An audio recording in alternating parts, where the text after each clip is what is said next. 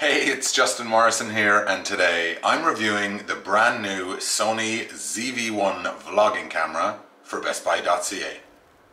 The Sony ZV-1 is a 20 megapixel 1-inch sensor non-interchangeable lens camera. It comes with a Vario Sonar T-Star lens, 24mm to 70mm equivalent focal length. It has a maximum aperture of 1.8, and this is a camera that is dedicated to vloggers. Sony want this camera to work well for content creators right out of the box. So I've taken them at their word. I've simply set up the camera, hit the record button, and this is the result. Sony has gone all out to create a camera that is very easy to use, that has tons of very cool features, specifically for those who are content creators. But honestly, I think this is a camera that is going to work well for anybody who loves to shoot video and also wants to be able to shoot photos as well. Some of the cool features of the ZV-1: it has an excellent vari-angle LCD screen which you can flip all the way to the forward position to allow you to get great images, to make sure that you can see where you are in your frame, that you can keep an eye on the important settings on the camera. You can also connect it to your smartphone or device using the Imaging Edge app from Sony. This is a great way to run the ZV-1, especially in bright conditions where sometimes it's really hard to see the screen, or even if you're a little bit further away from the screen and it's hard to make out, you can just attach your phone to the camera and get a wireless feed that way. Sony have designed the mic to give the best possible audio quality. It's a 3-capsule unidirectional mic, which means that it captures audio right in front of the camera, not all around as many cameras do. They have an omnidirectional mic which captures a lot of background noise, which is not ideal. And when it comes to video, audio is so important. If the audio quality isn't good, it throws the whole thing right off. The ZV-1 also comes with a windscreen that you can attach on windy days. I tried to use it yesterday down at the beach. The audio quality didn't quite work out, and I'm gonna let you take a look at some of the footage that I shot there and hear some of the audio quality. Hey, it's Justin Morrison here, and today I'm reviewing the Sony ZV-1 vlogging camera on behalf of BestBuy.ca. The autofocus on the ZV-1 is second to none. You can turn on face and eye detection, but if you leave it even in the auto mode, it will figure out that you're shooting for a vlog and it will give you the best focusing options.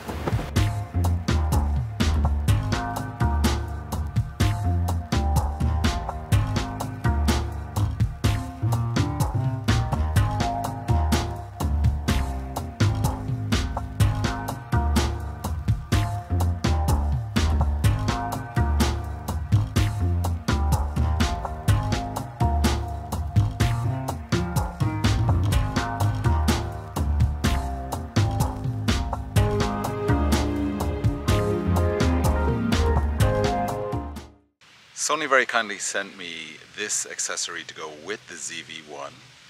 It's a combination hand grip and tripod.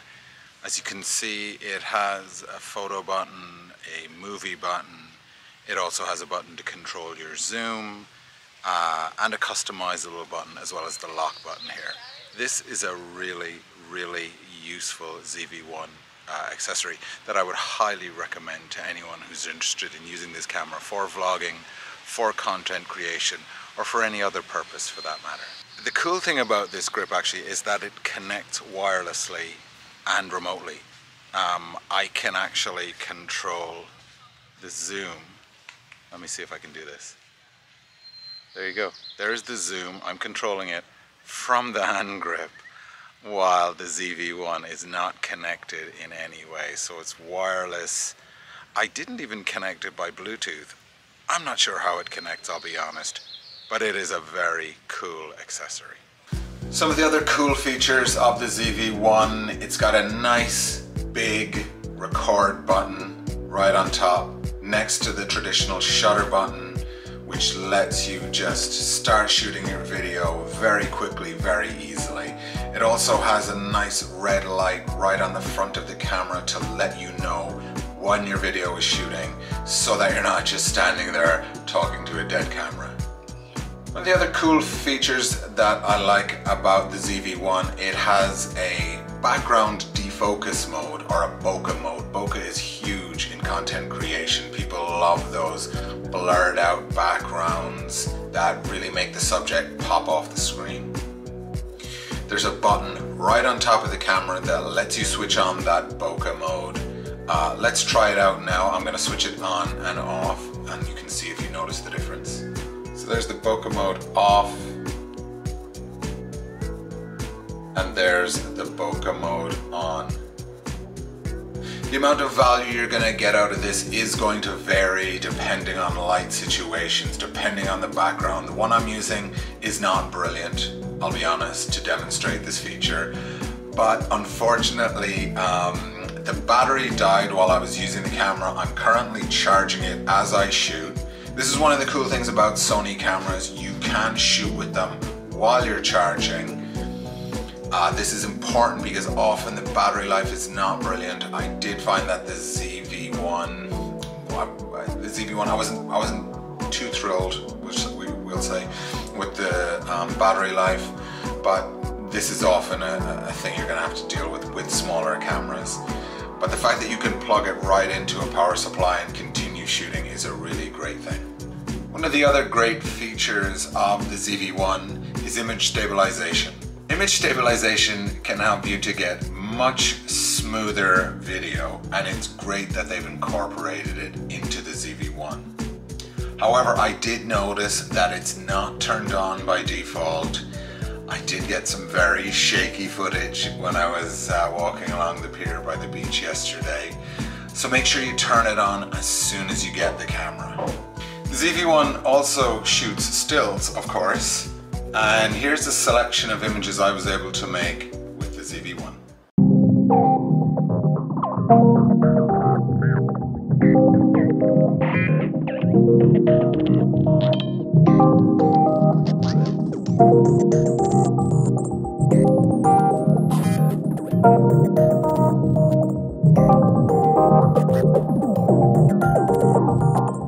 Sony wanted to make sure that every type of skin tone would be well captured by the ZV-1. So they've worked on some very specific color science, whatever that means, in order to ensure that all skin tones look great with the ZV-1. The other thing they've included is a skin softening setting. So I'm going to try that out right now. You can see if you can tell the difference. Let's see how that works out. So this is just me, or maybe I should get a bit closer. Here I am, a little bit too close to the camera probably, but I'm going to switch on the skin softening feature and you can see if you notice the difference. So there it is, the skin softening feature turned on. I also set it to high. There is 3 settings. You can set it to low, medium or high. I put it on high and here's the result.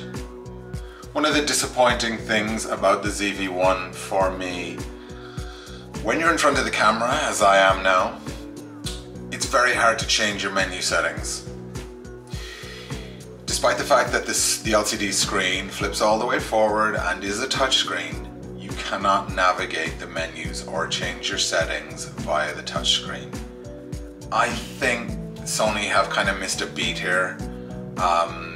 This would have been a really handy feature for vloggers to be able to stay in front of the camera and change settings. Unfortunately, you can't do that. I have to say I really enjoyed working with the ZV-1. I think it's a fantastic camera. It's inherited a lot of features from the RX100 series of compact cameras from Sony, which I absolutely love. It's a very easy camera to use. The ergonomics are great. Sony has deliberately simplified the camera to make it easy to use, and I think they've done a fantastic job here. I think vloggers are going to love this camera. I think anyone who likes to shoot video is going to love this camera, and get a lot of mileage out of it. I'm Justin Morrison on behalf of the Best Buy blog. Peace out.